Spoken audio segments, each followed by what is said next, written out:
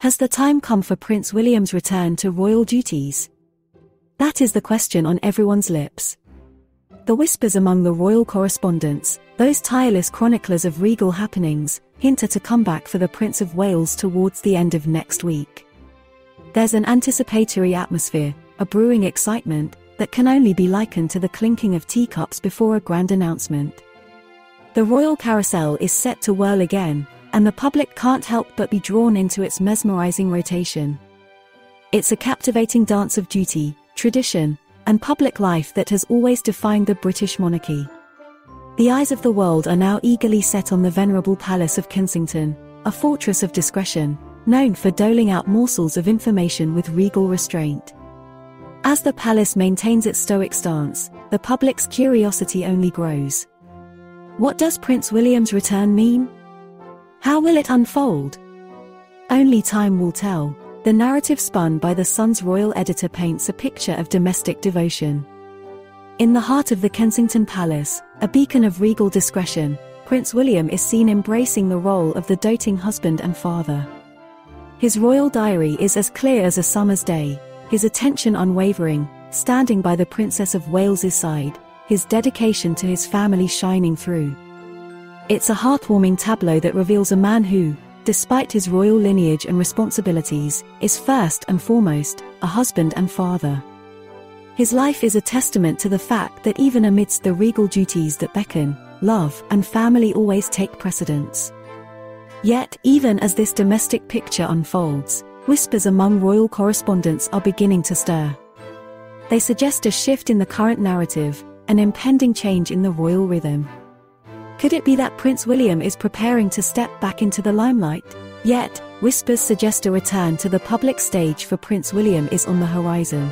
In the hallowed halls of the Daily Mail, the plot thickens. Rebecca English, with her well-placed whispers and subtle hints, has set the royal grapevine abuzz. The suggestion is that the firm, that steadfast bastion of tradition and continuity, is ready to resume its rhythm.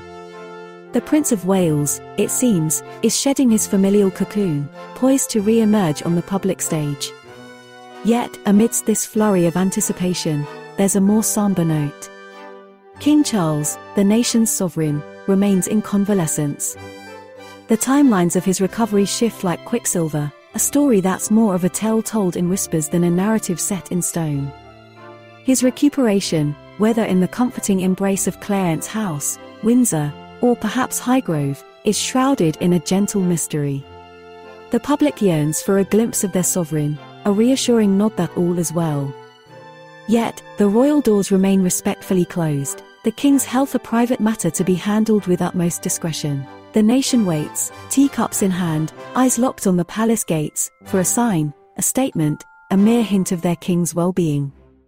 But, as in all things royal, patience is key. The royal narrative is a slow dance, a waltz that plays out over days and weeks, not hours. There's a rhythm to it, a cadence that demands respect and understanding. Patience, it seems, must be the watchword. As for the Prince of Wales, should he indeed grace the public eye by week's end, one can only envisage the spectacle. A return steeped in tradition, perhaps. A photo op, replete with a hard hat, to underscore his commitment to his people. Or a symbolic gesture, a nod to his wife's well-being, keeping the domestic narrative alive. And how might this spectacle play out in the royalist press? They've been starved for a royal narrative, their pages filled with whispers and hints. Will they seize upon this return, spin tales of a prince reborn from his familial cocoon, ready to step back onto the public stage? Or could it be that this return is but a brief interlude, a pause before the next act in the royal drama? A tantalizing morsel to whet the public's appetite for the next royal reveal. Will this tableau soothe the simmering undercurrents within the royalist press, or merely serve as a prelude to the next chapter in the never-ending royal narrative?